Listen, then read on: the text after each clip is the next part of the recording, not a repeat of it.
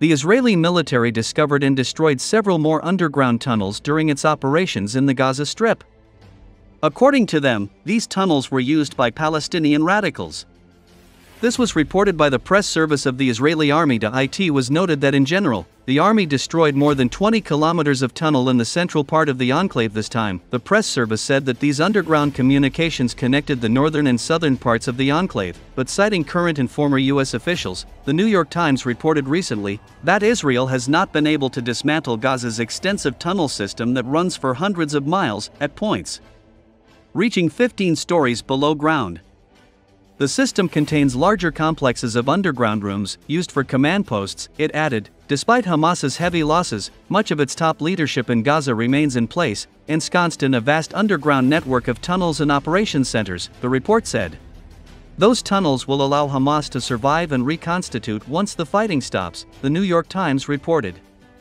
This labyrinth of bunkers and tunnels, equipped with water, electricity and mechanical or natural ventilation, serves as a refuge for Hamas, but also houses command posts, ammunition storage, weapons workshops and more.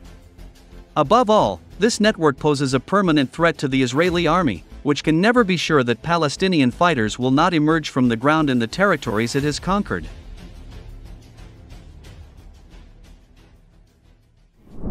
Kim Jong-un's sister calls South Korean officials scared barking dogs. The younger sister of North Korean chairman Kim Jong-un, who is tipped by some experts to be the successor to the North Korean leader, in response to direct threats from Seoul, again spoke out about a possible conflict with South Korea. According to the Central Telegraph Agency of North Korea, Kim Yo-jong warned Seoul that if the South Korean authorities, counting on US help, decide to attack a neighboring state, they will receive such a response that the Republic of Korea will cease to exist. The sister of the North Korean leader compared the behavior of South Korean officials to the barking of a frightened dog. A scared dog barks well, but recently the leaders of the Korean puppet military gang have gone beyond all limits with their barking. If they, relying on their master, try to take military action against us, they will be immediately destroyed, Kim Yo-jong warned.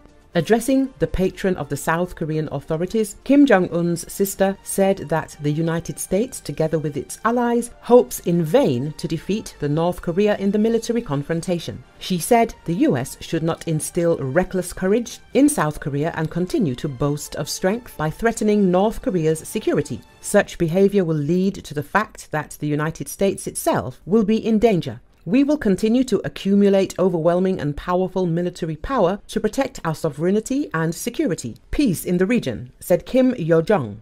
Another round of tension and mutual threats on the Korean peninsula began after the North Korean military conducted tactical exercises simulating a nuclear counterattack using super-large multiple-launch rocket systems. As usual, Kim Jong-un personally monitored the progress of the exercises. It is reported that the 600mm MLRS batteries accurately hit the island target at a distance of 352 kilometers. After this, the South Korean Foreign Ministry stated that the North Korea faces the end of the regime if nuclear weapons are used. The head of the Joint Chiefs of Staff of the Republic of Korea, at a meeting with the military of an elite counter-terrorism unit, said that special forces must be ready to eliminate the leadership of a neighboring state in the event of a direct military conflict. Elon Musk warns civil war in Western countries will start anyway, whether we want it or not. Increasing internal political contradictions, conflicts on religious and ethnic grounds, problems with migrants can lead not only to new mass protests and clashes with the police, but also cause large-scale civil wars in Western countries.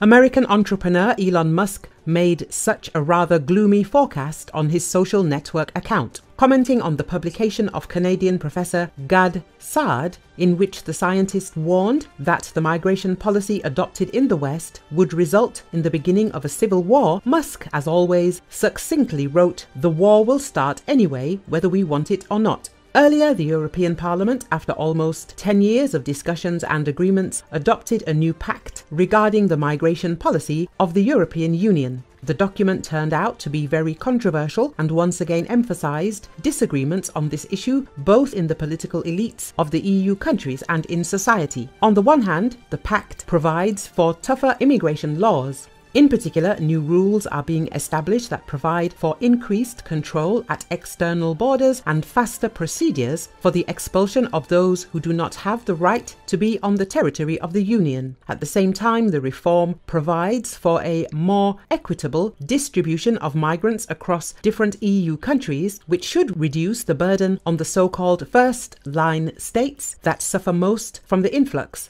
of migrants. However, not everyone in the European Union agrees with the new rules. Hungarian Minister of Foreign Affairs and External Economic Relations Peter Szijjártó said Budapest will not allow in illegal migrants despite the new pact. Supporters of the law, who campaigned for its passage amid the rise of the far right ahead of European Parliament elections in June, hailed the move as a major victory. In contrast, European non-profit human rights organizations have called the sweeping changes to EU migration legislation a step backwards for human rights.